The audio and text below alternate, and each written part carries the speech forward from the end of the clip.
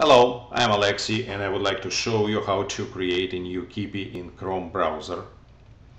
For this tutorial I assume that you already got the Keeppy extension installed for the Chrome browser. If not, we have a different tutorial for that. First of all, let's make sure that you're logged into your Keeppy account. Go to the upper right corner and find the Keeppy logo with the character K. If it is gray, it means you're not logged in.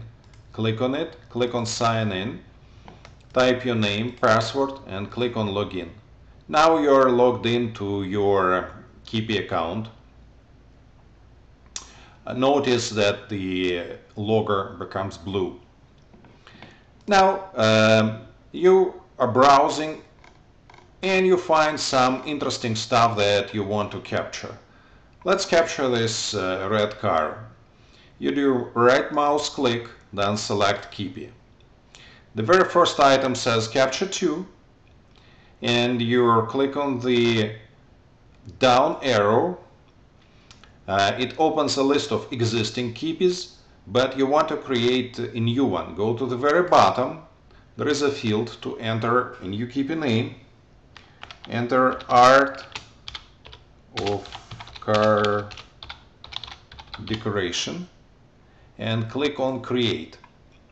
Now a new Keeppy has been created. Click on picture to capture this image. The image has been captured. You may want to keep browsing to find more stuff you are interested in. So let's capture this image as well. Right mouse click, Keeppy, picture. The image has been captured. You can keep going.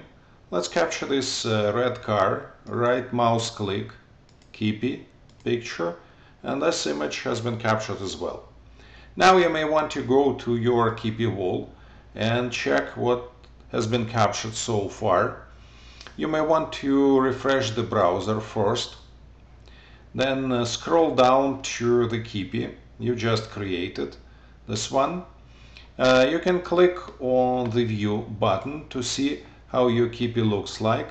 That's how your Keeppy will be viewed by other people if you decide to share. So click on the Keeppy button and then on make public.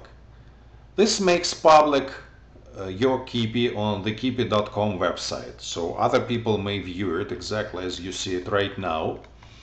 And you may also want to share it on Facebook. Click Facebook button and it gets shared for your account on Facebook.